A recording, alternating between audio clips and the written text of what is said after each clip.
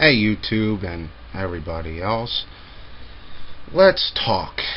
Let's talk about Bryan Fisher from the American Family Association, and let's talk about Scott Lively from defendthefamily.org or .com. I don't know which one it is. It's .org or .com. All relevant links of what I'm going to be talking about is going to be down below.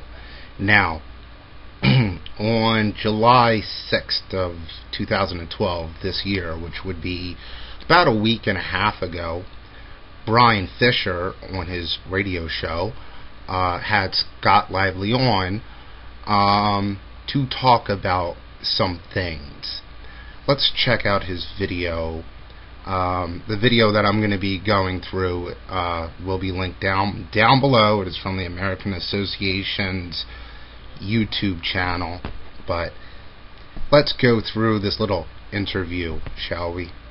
Here I am, been doing this program now for 3 years as of today, and I'm very happy that all of you are part of this conversation in our listening audience. And yes, you have been doing this for 3 years, but for about the past 2 years, the American Family Association has been labeled as a hate group.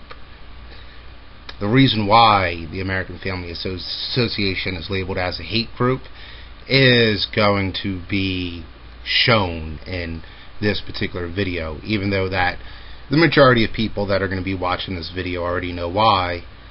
I need to get some shit off my chest. Fellow crew members of the USS Focal Point. Remember, USS Focal Point is our patrol boat. It's not a pleasure cruise. We are patrolling the choppy waters of America's public life, looking for the intersection of truth and politics. Our commander is on the bridge. Truth? Truth. The truth coming out of Bryan Fisher. That happens accidentally with you and with Scott Lively, because you guys have been presented to with so much actual real data that truth. I can't. The scriptures serve as our nautical charts. The Holy Spirit is our navigator, and I am your loyal, humble, and cheerful first mate. Now, one of the issues we've talked about here on Focal Point, this is a point that I repeat. I'm going to say this until the day I die, because I don't think this issue is going to be resolved before that day comes. You know what is that you're actually kind of right. You're kind of right that this battle that you're about to talk about and that I'm about to rant on you about, you will probably die before it's over. Hell, I might die before it's over. Why? Because of bigoted, homophobic assholes like you that want to dump their religious ideology into our government and into laws. If people like you would allow equality to actually happen, it will not harm society at all, and the battle will be over. Nobody is stopping you from believing what you want to believe, but you want to push it onto others. But let's get into this, shall we? We must choose in America. We must choose between homosexuality and freedom. Because we cannot as a country, we cannot as a nation, we cannot as a people, we cannot as a society, as a culture, we cannot have both. We have to choose. It is either homosexuality or liberty, whether it's liberty of religion, freedom of speech, freedom of the press, freedom of assembly. All those rights are in jeopardy as the homosexual agenda advances. Every advance of the homosexual agenda comes at the expense of liberty. Anywhere the homosexual agenda makes progress, liberty is in retreat. Liberty has to retreat in the face of the homosexual agenda, and that's one of the reasons why we have got to stop it in the name of religion, in the name of religious liberty, in the name of liberty of all kinds. And this is exactly why the American Family Association and you are labeled as hate groups, because you diatribe into empty rhetoric that you back it up with absolutely nothing. You say that homosexuals like me intrude and destroy liberties. that allowing marriage equality will destroy nations, that it will impede on religious freedom. And you nearly tripped up at the end there. You nearly tripped up and tried to say that allowing marriage equality will affect Christians. Just Christians. How?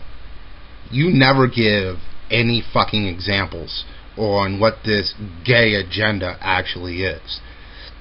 You never cite sources of the 9 states in the United States that allow marriage equality and the other countries around the world that allow marriage equality, how it has affected societies, how it has impeached or encroached on other people's liberties. You have not given any examples, and there are no examples of churches being forced to go against their own religious beliefs by marrying people of the same sex. This shit does not go on.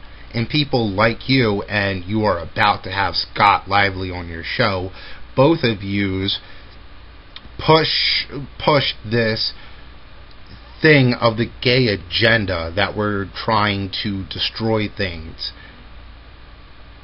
And people like you wonder why there are pissed off gays like me out there. It's because you are a fucking liar. You are a hate monger. You hold yourself up there in this high moral standards. But I could go to any one of your shows and pull out lie after lie, no citations. I could show you peer-reviewed articles that totally fucking contradict everything that you say, and it has been presented to you on multiple occasions, and you still fearmonger to push your own religious ideology, to push inequality for other people. But let's go on with your interview of Scott Lively, shall we? Because I've ranted enough now. And here with us to illustrate some of the problems that we are dealing with as a culture is Dr. Scott Lively of Scott Lively Ministries. Now, who is Scott Lively? Scott Lively. Oh, where to fucking start with you?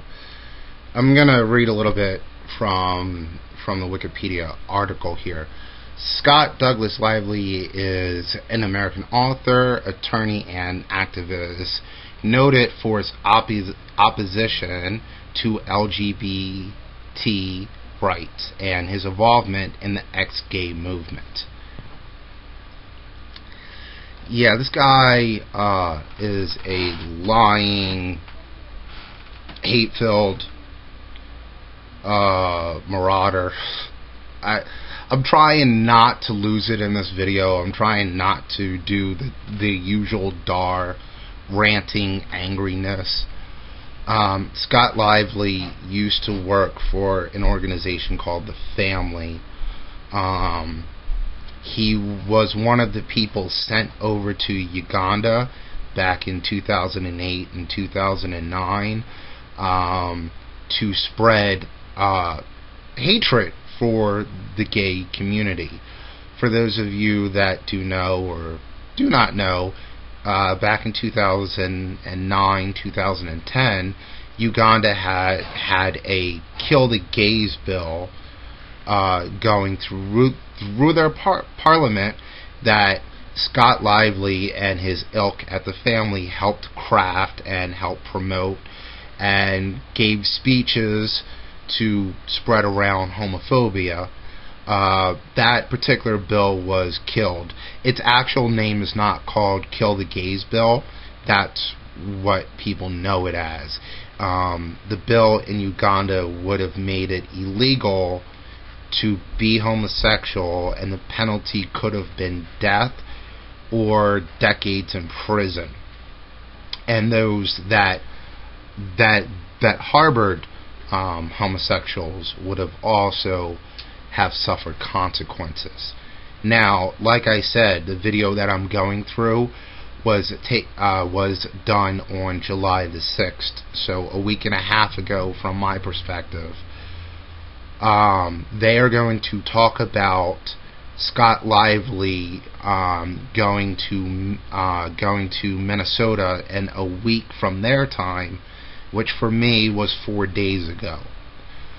So 4 days ago, Scott Lively was at a meeting in Minnesota, in Springfield, Minnesota, because they have an anti-discrimination law going through their legislator, and Scott is trying to fight against it.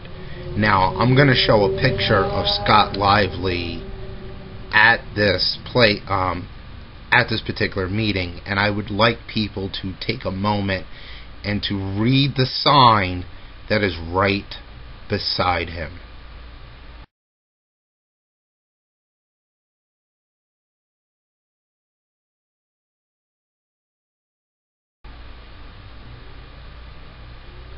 Okay.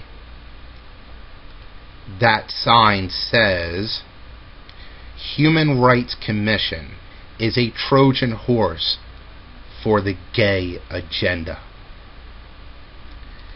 This guy has spent basically his career fighting against equality and using fear-mongering tactics like this, of saying that the gay agenda is trying to impede and destroy societies and to convert children and all of that. Let's continue with their interview, shall we? Because I'm kind of ranting here. Scott, welcome back to Focal Point with Bryan Fisher. So good to be here with you, Bryan. And it's especially an honor, Scott, to have you with us on our third anniversary broadcast. You are with Defend the Family. Go to defendthefamily.com for more information about Scott and his ministry.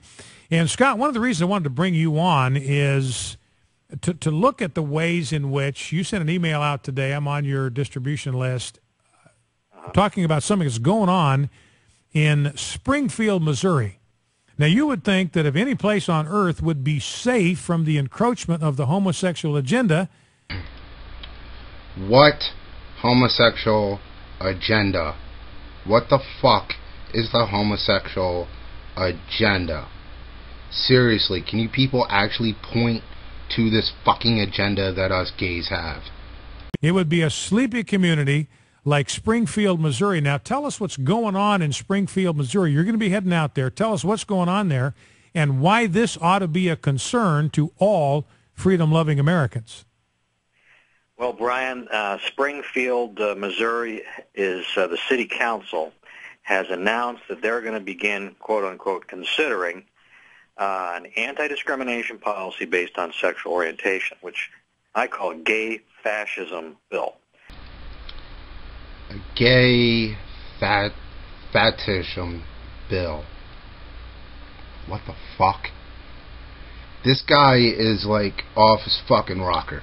Okay. Like I said, this interview took place a week before he went and spoke. So I'm gonna actually read some of the things he actually said at this speech that he gave, and this link is down below at news-letter.com. I think I'll make it the first one, the first or second or third link. Actually, how to add this set up. It's actually going to be the third link. The first two links down below is for Right Wing Watch. Right Wing Watch is a great website and YouTube channel which exposes people like this, and that's how I know about Scott Lively. But it will be labeled Scott Lively at the Liberty Station. But the first excerpt of what he says is third paragraph. Don't let this anti-discrimination ordinance go through, said Lively during his Friday night presentation at the Liberty Station on North Kansas Expressway. It's like chicken pox. It's in your system forever. You've got to kill this thing before it goes in. He compares equality, social equality, and not discriminating against people for their sexual orientation or their gender identity like chicken pox.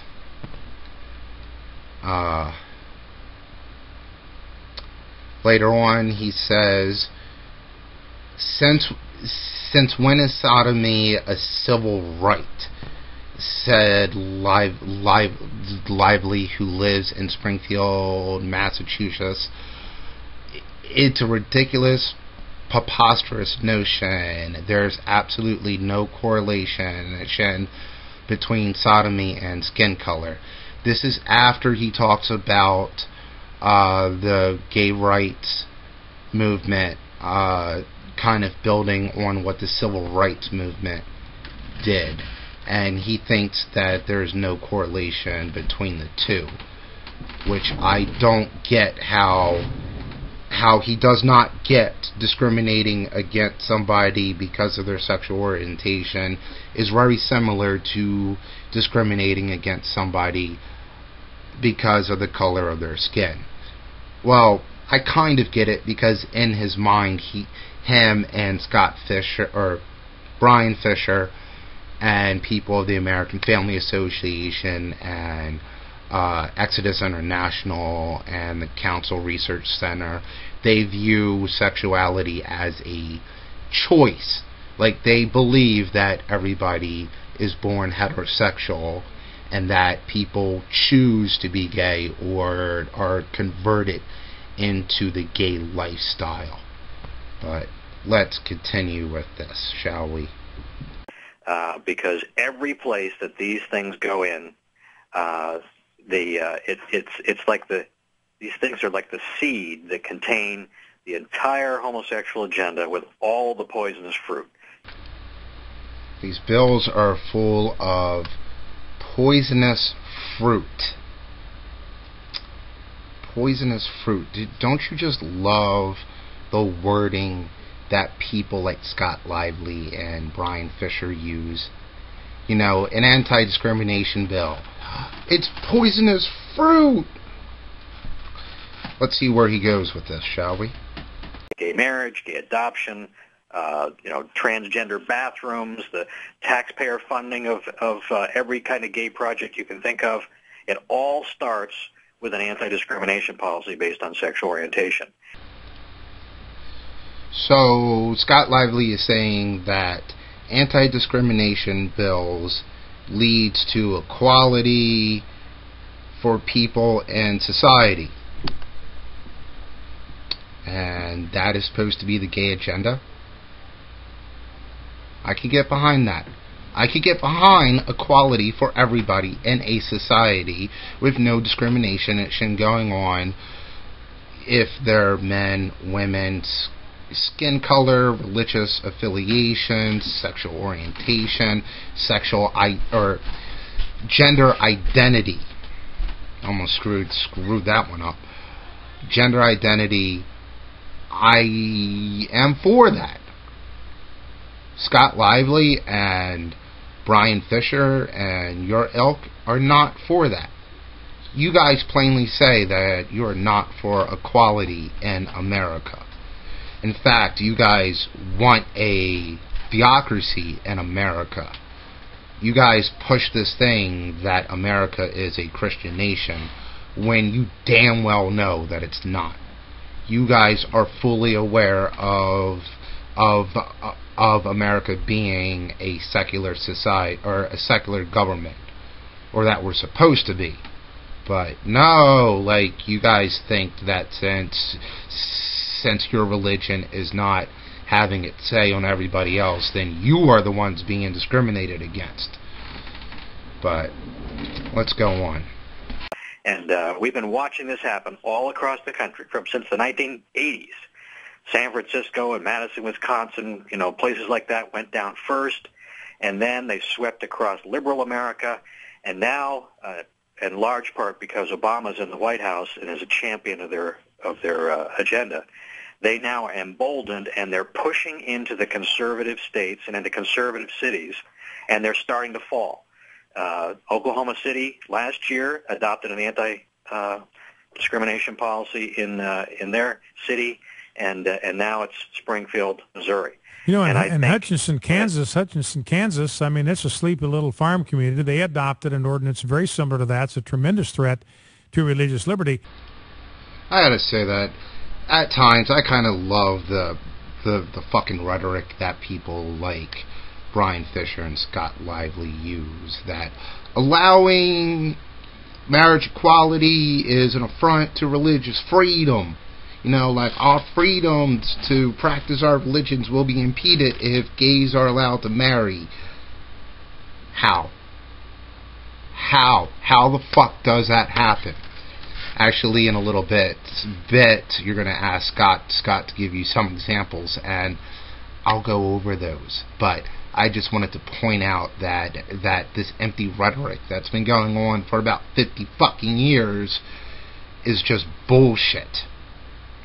And so, Scott, maybe elaborate on this a little bit, because you give some examples, and I don't know if you've got your note in front of you or can remember what you wrote, but you gave several examples of how this gay fascism winds up being oppressive to Christians and those who believe in religious liberty, because people hear that, hey, who's for discrimination? We all ought to be against discrimination. But what people do not realize, because they're thinking about this very superficially, they are not looking at the law of unintended, well, in this case, intended consequences, kind of what follows from an anti-discrimination ordinance, and illustrate for us how these anti-discrimination policies that sound so good on the surface wind up being lethal and hostile to Christian faith. Well, think about this, Brian, and your listeners, think about this. Just as you said, I'm 100% with you that this is a war that we're facing in our country, and the contest is between homosexuality and freedom.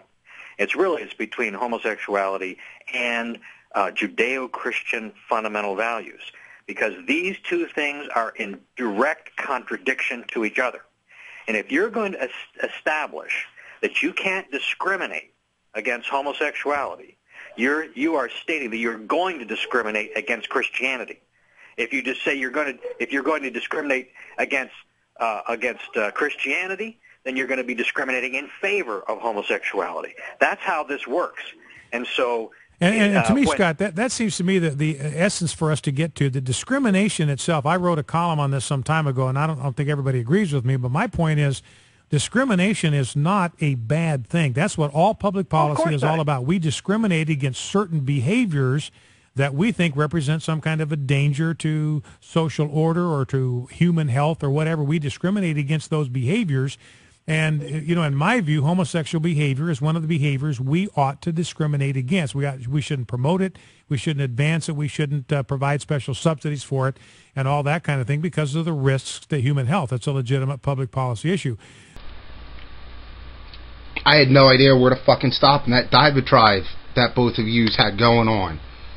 I'm sitting here clicking and stopping and going, okay, let me not cut here. Let me see what the fuck else they're going to say.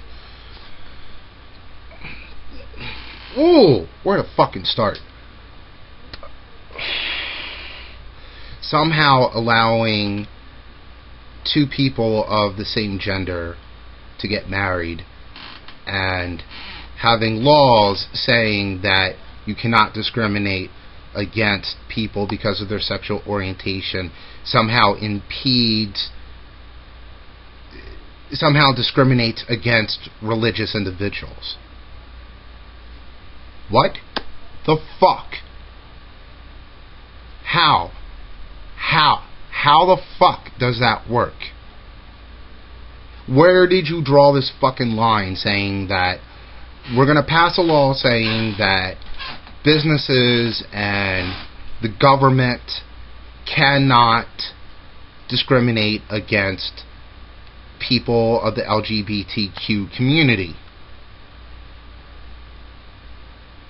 How do you equate that to saying that it's discriminatory against religion? And let me be fair here, because you guys are only promoting Christianity. You're not promoting any of the other religions. How the fuck is Christianity affected by the government not discriminating against people based on sexual orientation? How? Bryan Fisher, that ending part of you saying that discrimination is good because we discriminate against things that harm society. And you've tried this before, and you've had your ass handed to you on this. There is no empirical evidence showing that homosexuality is dangerous to society or is a fucking health risk to those involved. You are well aware of this. The studies that you cite, you are well aware of, have been debunked over and fucking over again. One of Bryan Fisher's things that he does is that he tries to equate homosexuality with murder, theft, rape. You know, how these three things are harmful to society, so we discriminate against people that do that.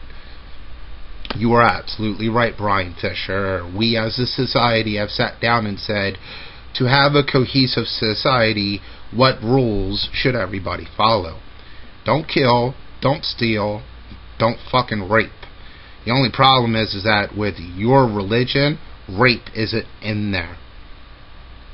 You know, rape is not fucking in there. Your holy book actually says to kill rape victims of rapists in certain situations. In other situations, it tells you to only kill the rapist. In another situation, it tells you to force the rape victim to rape or to marry the rapist. But I'm going off in my rants, and this is a really long video, and I'm sorry, everybody. But I think what you're saying, Scott, is we got to understand that if we are not prepared to discriminate against homosexual behavior, we are going to wind up discriminating against people of Christian faith. There's no other alternative. False dichotomies for the win.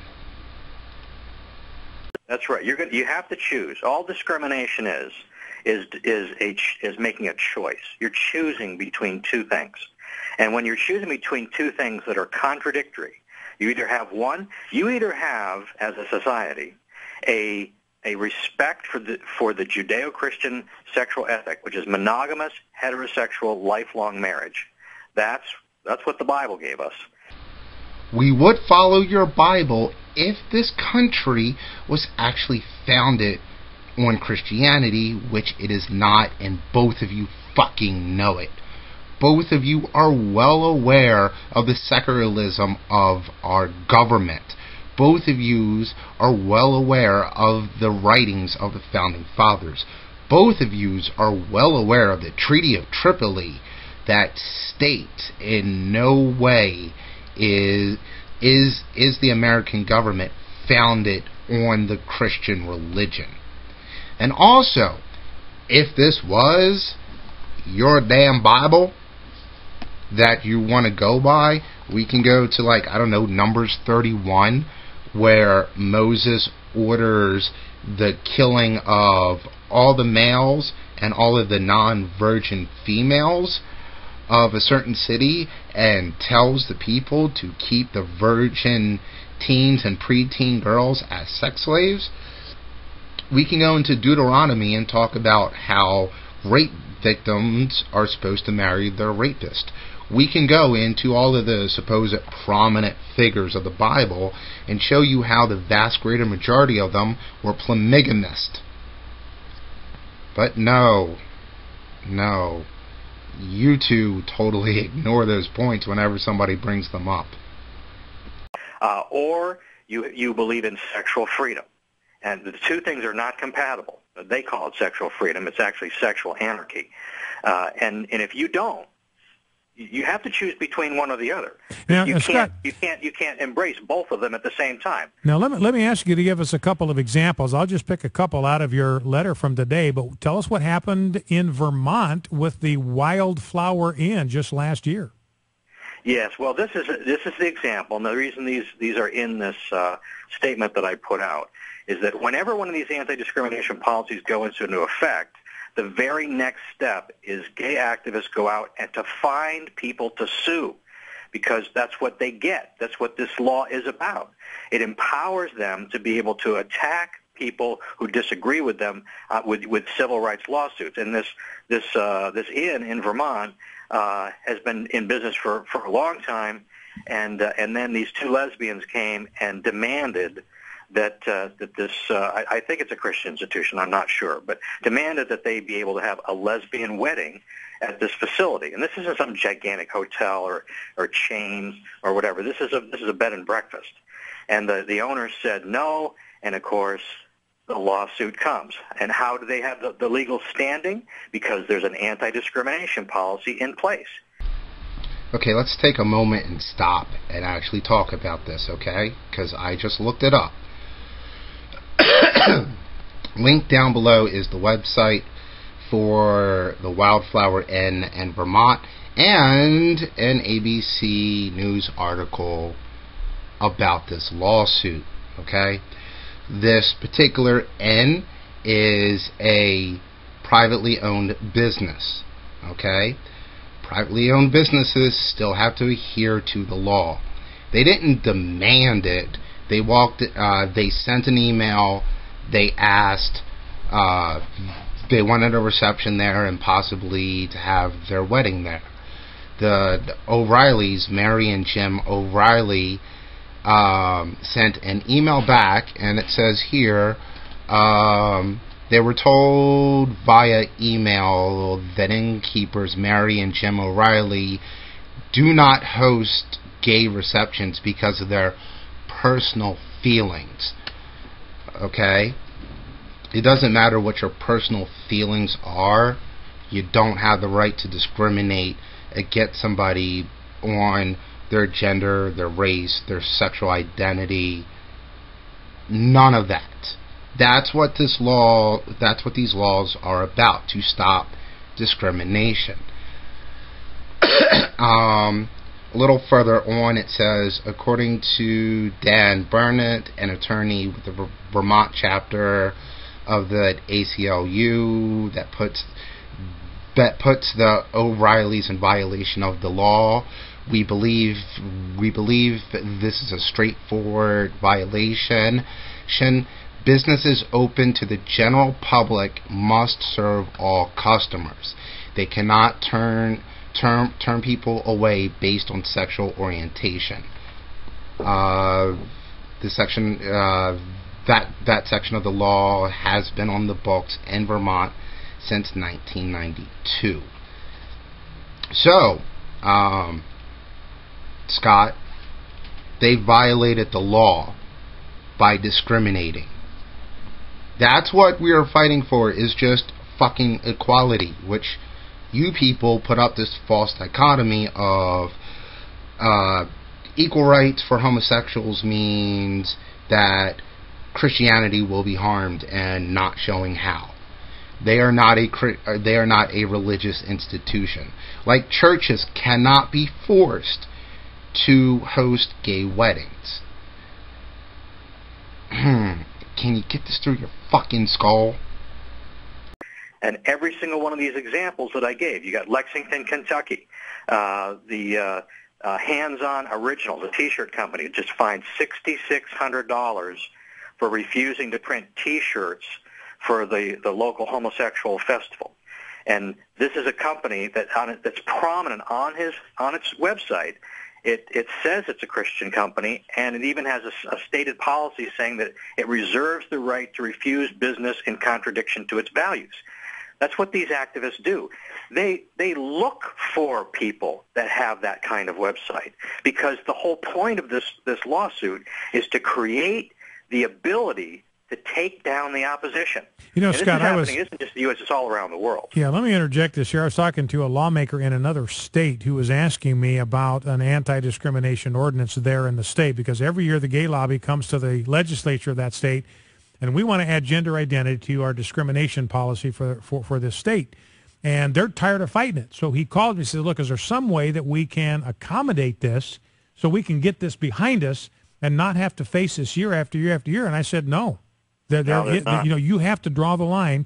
And I explained to him what you're talking about, Scott. If once a policy like that were to go into place, then every single values-driven business owner in the entire state would be subject to a business-ending lawsuit anytime he would make sexual values or sexual standards a part of his personnel policy of any kind, right. And they would look for people to drag into court.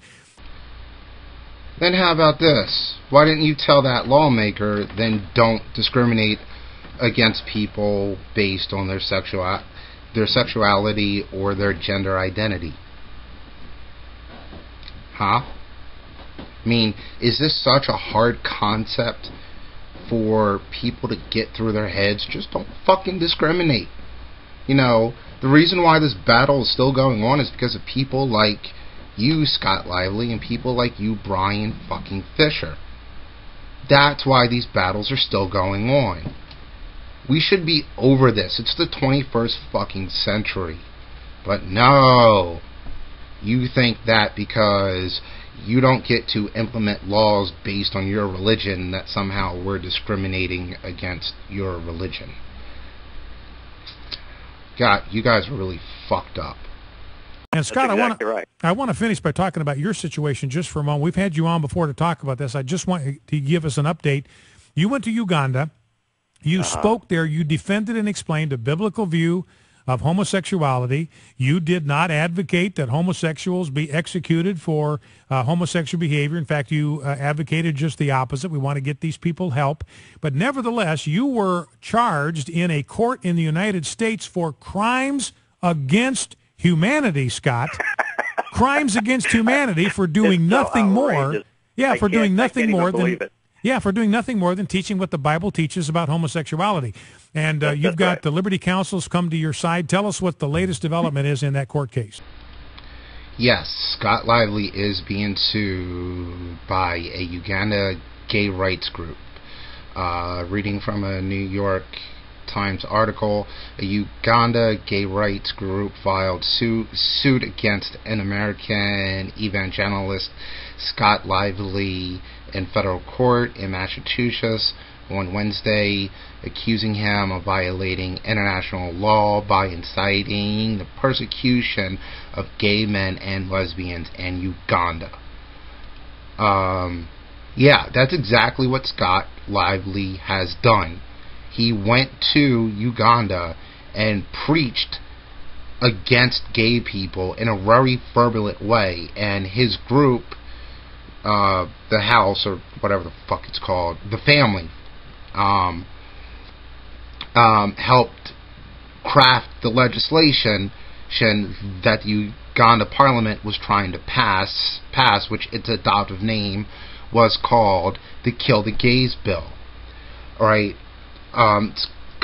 Scott and Bryan here are saying that they don't advocate the killing of gay people, they just advocate the persecution and discrimination against gay people. What the fuck is the goddamn difference between the two? What do you think persecution and discrimination leads to, Scott and Bryan? Huh? Just wondering if that ever rolled around in your fucking skulls. Alright, Dar's lost it. Dar's going to be one Dar rant for the rest of the video. But link down below will be the New York Times article that I just read from. It's an interesting read. I took some time and just skimmed through it. And linked below that one will be the court, the actual court document that was filed. If you want to read through that, I glanced through it. Those things kind of bore me because of the way that they're written, but both of them are down there for everybody. Yeah, I'm being sued in my own federal court system by a homosexual group in Uganda being charged. It's a civil suit, it's not a criminal charge, but being sued for crimes against humanity for preaching against homosexuality in Uganda. Everything that I did was speech. It's legal here in the U.S. It's legal in Uganda. But these guys, using the Alien Tort Statute, are bringing a European norm and trying to impose that on me in my own federal court system. Liberty Counsel's come forward, 109-page motion to dismiss. It was powerful. I don't think this case can last much longer. Well, that's an amazing thing, Scott. Because that's an amazing thing because you didn't break any laws in Uganda. And you certainly didn't break any laws in the United States. It's just a bizarre thing to me. Let's hope that thing gets thrown out. And ladies and gentlemen, if you want to help Scott, he's going to go to Springfield, Missouri. You can go to defendthefamily.com, get more information, donate if you'd like to help with the cost of his trip to Springfield to help to protect liberty and values down there, defendthefamily.com. Scott Lively, thanks again for being with us, my friend, and thanks for standing in the gap. Thanks, Brian. God bless you. Back in 2. Yay, it's over, and this is the last section of me. Now, I am for free speech. I am for people putting out whatever, to say pretty much whatever they want, as long as they are not inciting violence or discrimination. Well, that whole inciting discrimination thing is a very touchy thing, and I'm not going to go into it here, but what he did by going to another country and being part of certain groups that were inciting discrimination. The head of the gay rights movement in Uganda was killed over this shit. Sorry, getting angry again.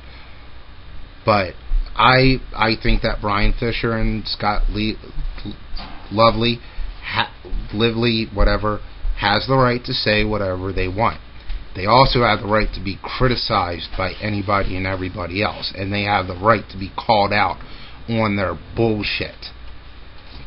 These two people want to interject their own religious point of view into our government, and none of them have ever been able to show, and no anti-gay group either has ever been able to show what harm not discriminating against people based on sexual orientation and what harm marriage equality does to society as a whole.